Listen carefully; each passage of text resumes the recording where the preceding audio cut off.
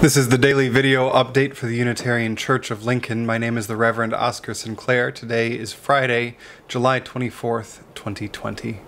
We've been talking about change all week, and I'm going to end the week on a pessimistic note, unfortunately. Because we've been talking about change, and I truly believe that as hard as this time of pandemic is, some of the changes it is asking of us as a religious community are going to pay dividends for years after the pandemic.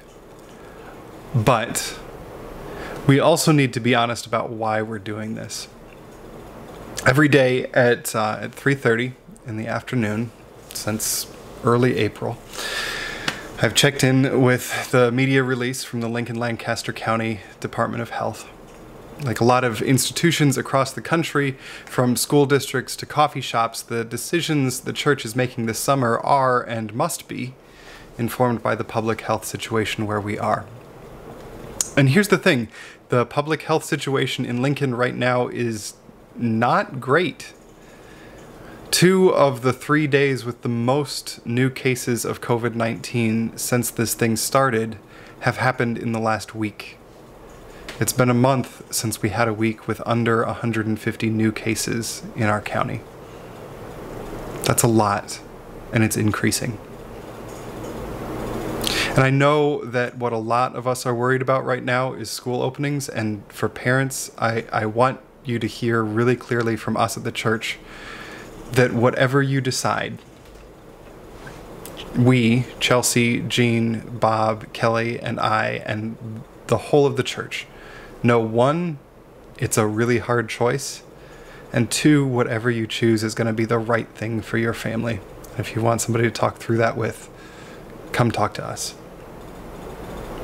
As far as Stacy and I, here's where we are right now. We're okay, and for us, being okay is contingent on 2 things.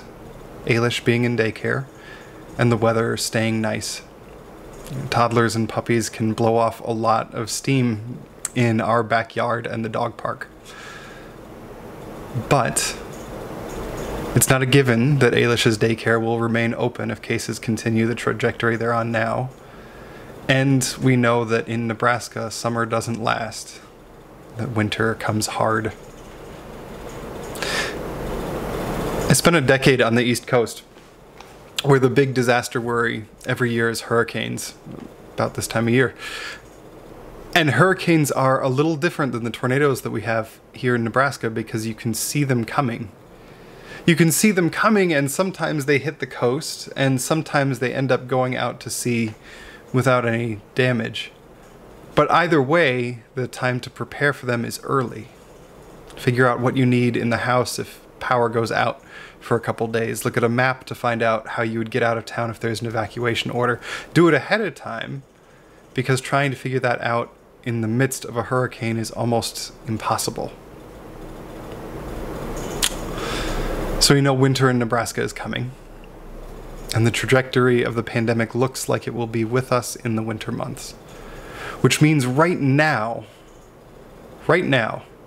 July and August, is the time to figure out what you need in place to ride out December.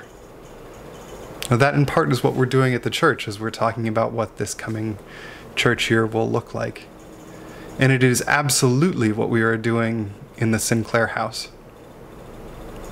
This pandemic will end, all things do.